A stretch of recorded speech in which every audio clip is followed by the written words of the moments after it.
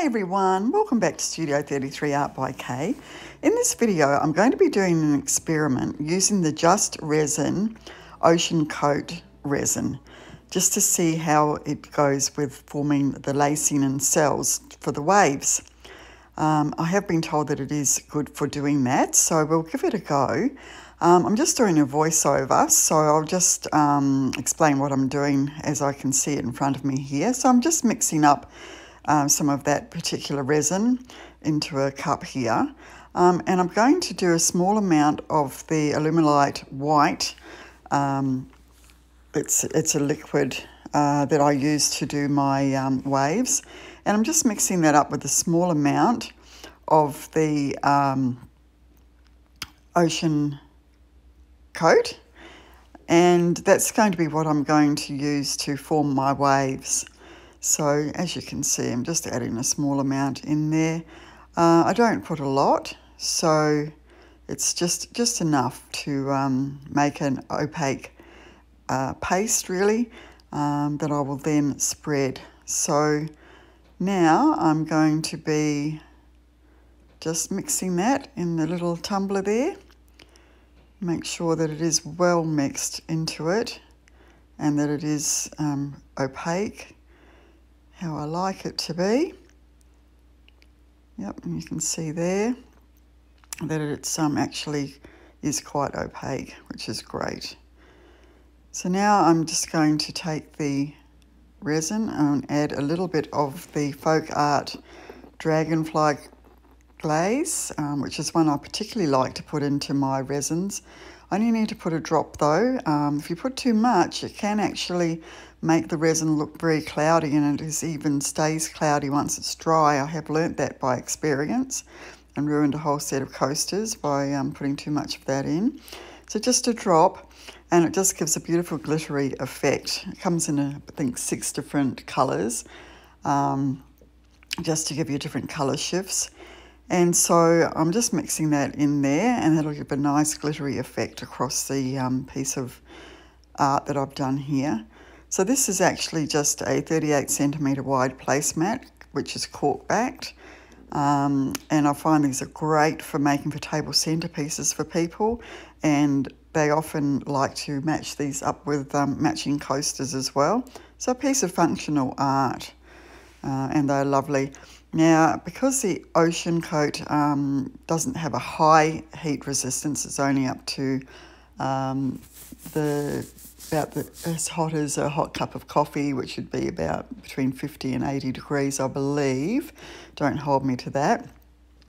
I will actually finish this whole piece off later with a coat of the StoneCoat Countertops resin, which has a heat resistance up to 240 degrees centigrade, so much higher heat resistance. So anyway, here I am spreading out the resin across this, and I'll just speed this up a little bit here so you don't have to watch me doing this whole process.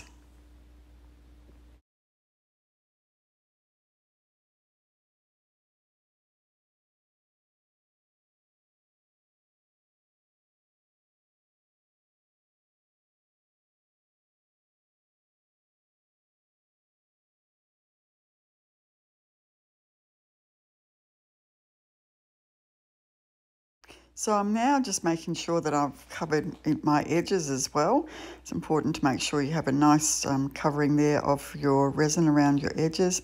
So just pop a little bit onto the stick there and then gently spread it around the edge.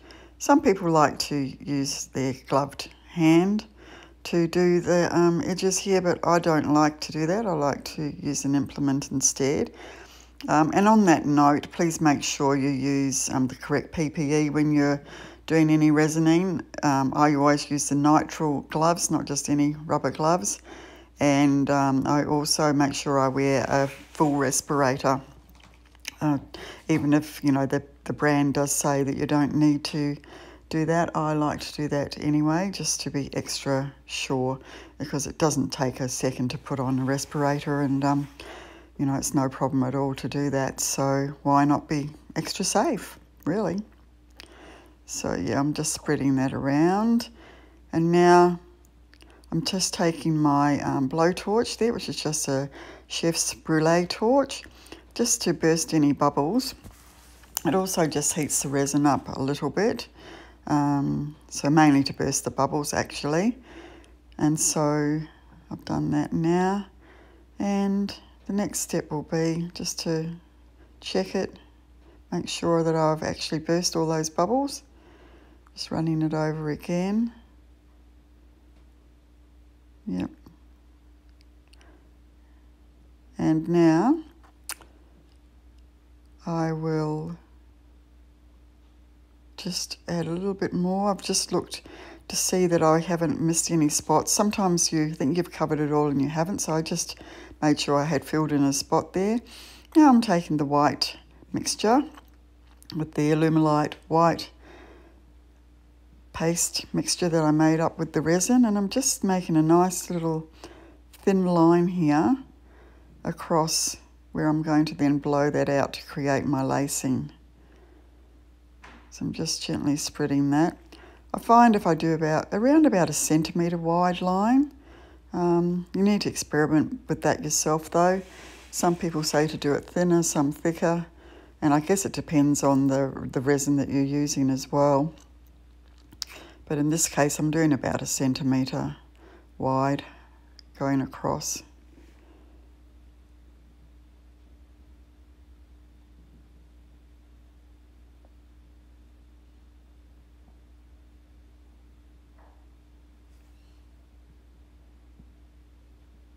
So I just keep spreading that to the edge and making sure I've got it about that 1 centimetre wide. And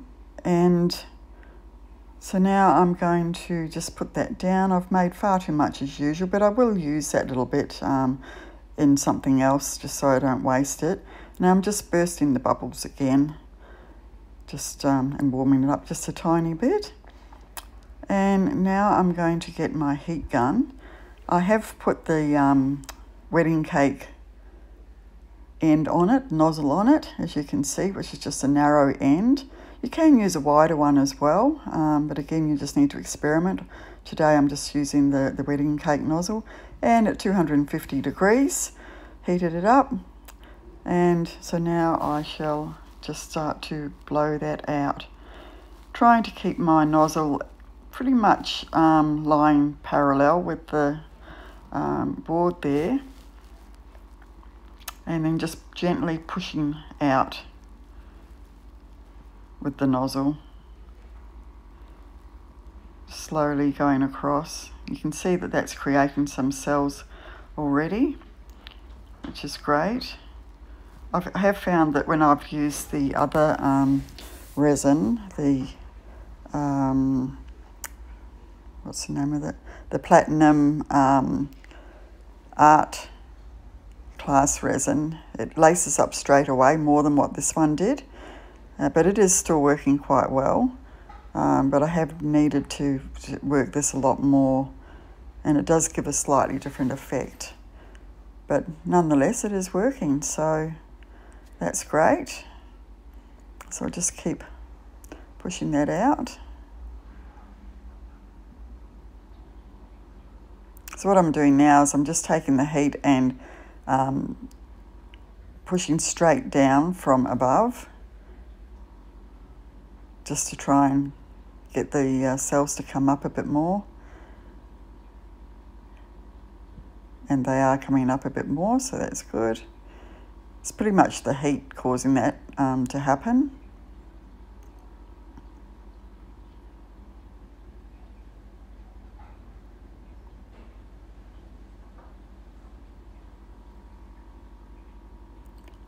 And now I'm just scraping off that little blob that I accidentally put on there, just getting some of my resin and filling in that little spot.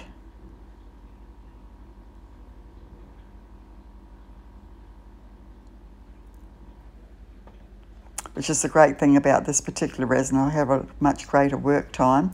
With the fast set resin, I already would have been getting into trouble there. It would have been starting to set up on me. But this particular one, it was fine because I have that extra time. So it was one of the major benefits.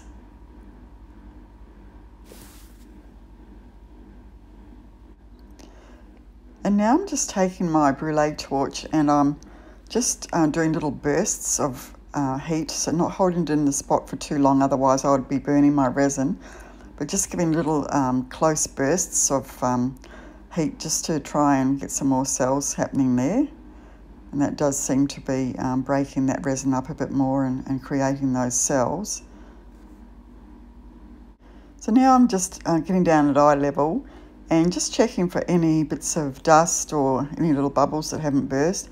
And obviously I've seen a little bit of dust, so I just take a little stick like the bamboo stick and just gently tap it like I did. Oops, there goes my brûlée torch. Just tapping on there to try and pick up that little bit of dust. If you see 3 little dots in a row or 4, that probably means there's a piece of lint. And so you just use your little skewer there and dip underneath and lift it up.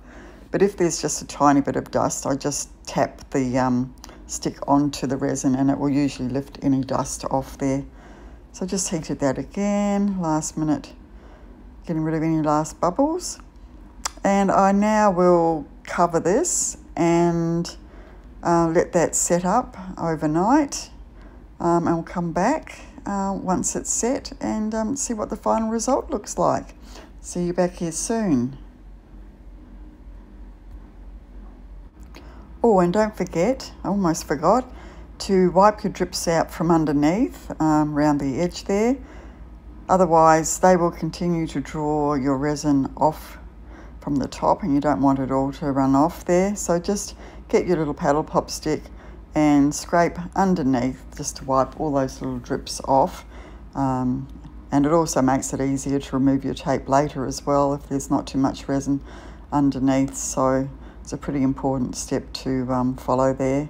So I'm just continuing to go around until all of those drips have been removed.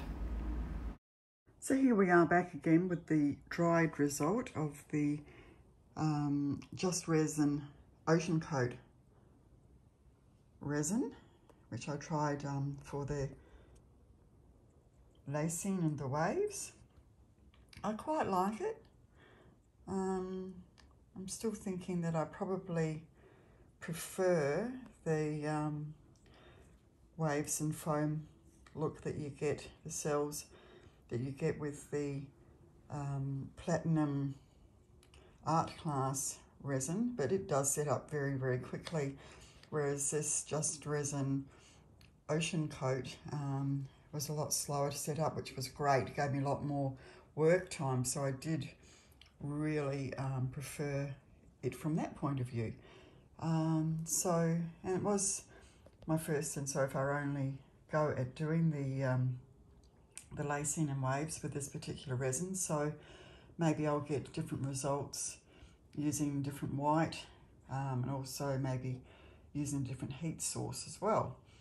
But all in all, I think it's given me exactly what it did promise, and that is cells and lacing. So let me know what you think of that one, guys. Do you like that final result? I'll just zoom out. Okay, so I'll see you back here in Studio 33 in the not too distant future. Until then, stay safe. Bye-bye.